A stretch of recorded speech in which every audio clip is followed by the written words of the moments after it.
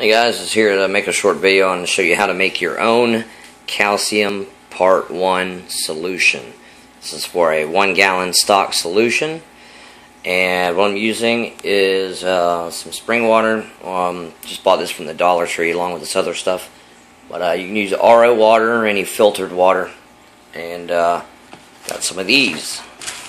You've also seen this used, use it in your closet, but you also seen damp rid.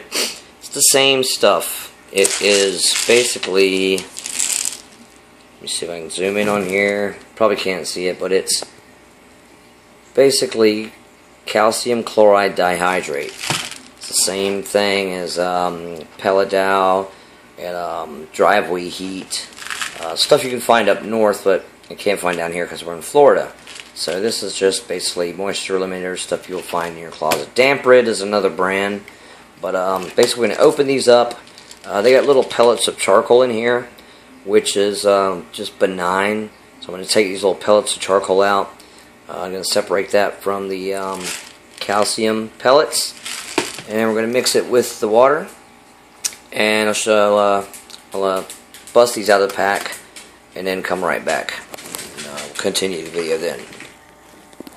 Okay, we're back, and basically I've taken all the little pellets out of here, cut the top off, and there's a little membrane piece of paper on top. You want to remove that too. Pour it out to a container, and just use a pair of forceps or your fingers. Of course, I'm wearing gloves, and pull out the pellets, and you can see out of 2 of these containers, there's not that many pellets, and it's just basically carbon, like you would put in your filters.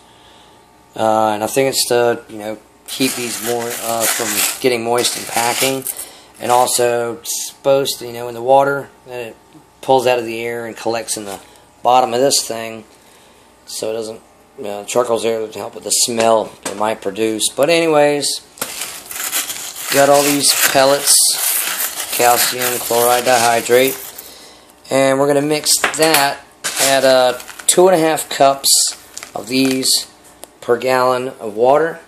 So I'm going to go ahead and pour some of this out, and then dump the pellets in there and dissolve them.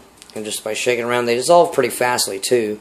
So I'm going to do that, and we'll come right back. One thing I did find out cool about these is strip the paper stickers off, and they make an actually pretty cool little media reactor. You can hook up a tube to the bottom or something like that, and put your filter floss in there, and maybe some activated carbon in here, and a little filter pad on top. Snap the lid on. You've got a pretty cool little media reactor. So, second use for these things. Alright, let me measure these out. 2.5 cups pellets to a gallon of water. So I'll be right back. Alright, I'm back. Actually, I measured these out with a standard 1 cup measuring cup, and 2 of these containers, which is 9.8 ounces. This stuff is just actually a little bit over 2.5 cups, so I'm going to go ahead and dump the whole thing. It's maybe a eighth of a cup, half of a cup, or an eighth of a cup short of 3 cups. So the mix is 2.5 cups of pellets. I'm going to put in the whole thing. It's probably like 2 3/4 cups of pellets. Pour them into the water bottle here, and mix it up into the water. In they go.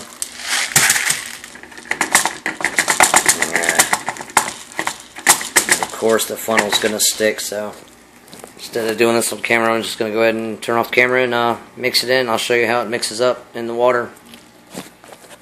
Alright, so I got them poured in here, and maybe see it's fizzing a little bit. Now these will mix a little hot, so shake it really good, release a little bit of air off of it, and then add the rest of the water. So let me go ahead and shake this bad boy up, and then we'll finish the process.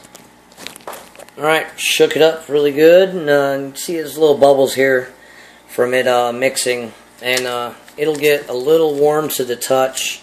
That's just a chemical reaction taking place of the calcium chloride breaking down. So see little bubbles there. Nothing to be alarmed about. When it completely dissolves, clear. It'll be cloudy for a little bit. That's just the bubbles. And then it'll be clear. So last thing you do is just top off the rest of the... I took out about this much water and put the pellets in it and shook it up. So then shake it up once the pellets are dissolved. Fill it the rest of the way up with water. Mark this calcium. And you've got a stock solution that is 37,000 ppms of calcium. Part 1 solution. And that's it. These are $1. The Dollar Tree. This was $1. So for $3, I got a gallon of stock solution, Part 1 calcium. And that's how you do it. Calcium chloride dihydrate.